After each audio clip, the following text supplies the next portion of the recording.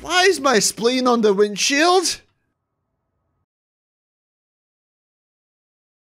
And so here we are with the utilities, this time with only 3 parts as there's not much to talk about. So without a further ado... Oh, but before that, this video is brought to you by my merch store. Want a cool looking t-shirt, a sticker or even a mug? Well, check out my merch store, link for that down below.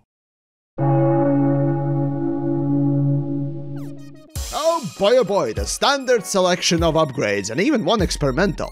As said, all these are standard, and frankly, like most of engineering, it has that one thing that is outstanding, making any other choice kinda stupid and wasteful. Still, there must be some middle ground, and this is it for utilities. So what are we waiting for? Let's just get into this. Starting with the thermal base upgrade for boosters. This is stupid, and you should feel stupid for picking this.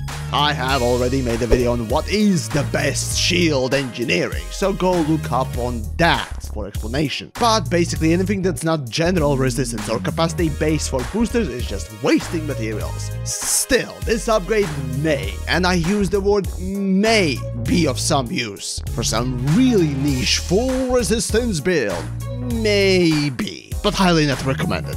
Instead, here's the resistance booster base upgrade. This one only has slightly lower impact on one of the resistance types than the resistance specific ones, but the resistances you get on the other types is way bigger, making it just a more pragmatical choice. Now, in previously mentioned video, after my conclusion way back when I made that thing, best shield combo is at most 3 resistance boosters, after which relatively hard limit sets in for the resistances, and so rest must go for the capacity boosters. So say for big ships you'd have 5 capacity and 3 resistance boosters, on medium ships you'd have 3 capacity and 1 resistance, or if you got more slots, 2 resistances and 4 capacity, for relatively optimal results. Anyways, this upgrade is necessary, but due to its more or less hard limit due to how resistances work, it's not as important as capacity base. So here we are at the standard tier.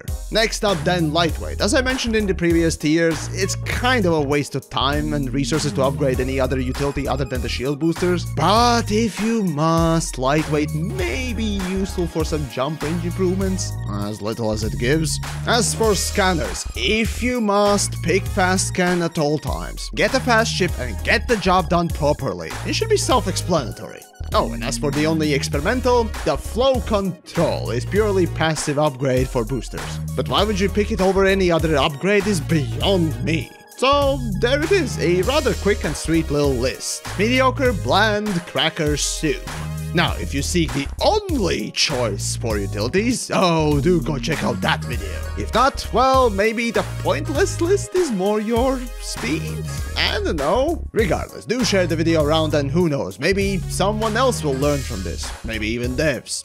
Who knows?